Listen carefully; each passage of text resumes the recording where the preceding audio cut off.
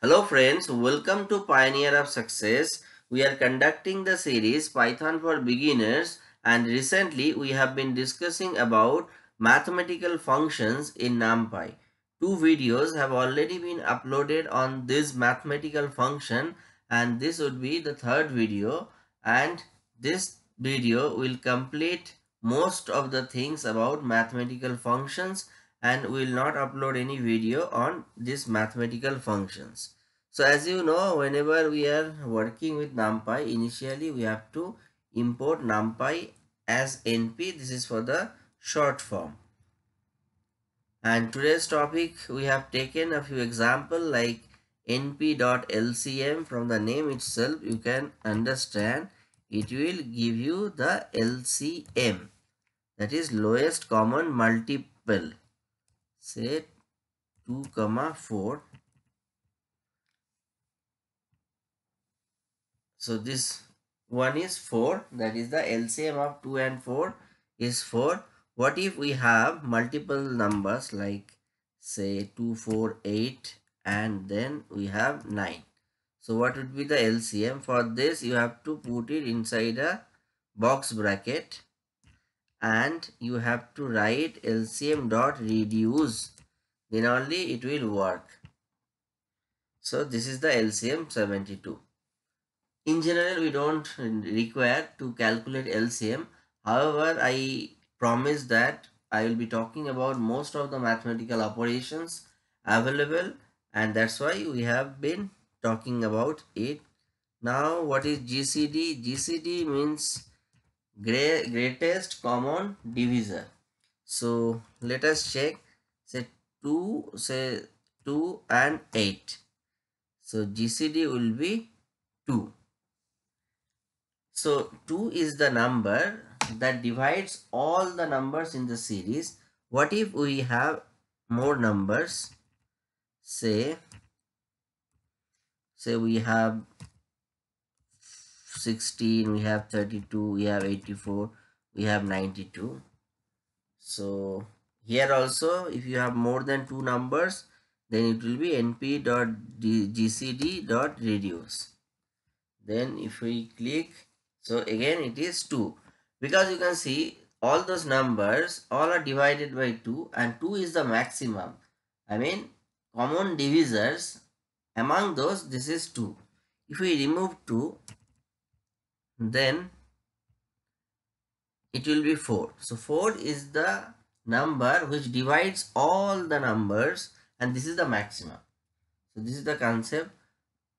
You'll understand better if we put a random number, say 15, then you can see it will be 1, because it is only the one which divides all the number in the series, and again 1 is the maximum because it is only 1.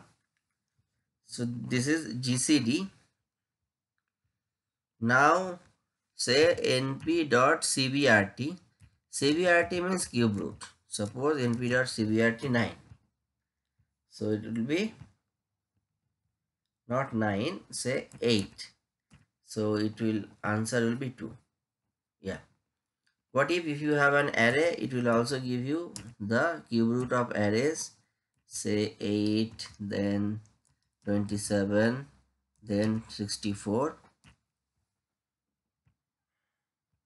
Yeah, so the cube roots are 2, 3, 4. So you can calculate cube root by np.cbrt. Then we have taken np.fmod. So what is that one? Let us just see it.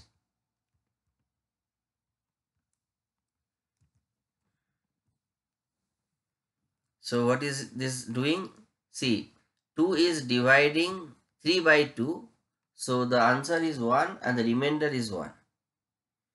So what it is doing is, it is this fmod function is giving you the remainder. Also, it is taking the sign, like it was minus 3 and that's why it is minus 1. For this one, 2 divide 2, there is no remainder, that's why 0. For this one, you see this is minus 1 because it does not divide and hence the remainder will be minus 1. So this minus is coming from the sign. say this is plus 3, so the sign was plus 5, so np dot f mod also giving you plus 1. So this is the operation.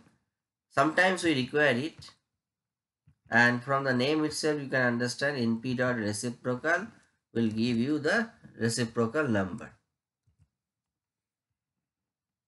Yeah, again you can have an array of this, say 2, 5, 7, 8, 9. So if you click here, it will give you an array of reciprocals. Yeah, it's not working. Okay, it doesn't work for the array. We have to check. But anyway, if you give individual numbers, it will calculate. Say for 2, something went wrong. That's why it's not giving. Okay, okay. So it should be a float. That's why it was not working. Yeah, now it will work. If you give more numbers, say 3.0, 7.0, 8.0, and put it in a array,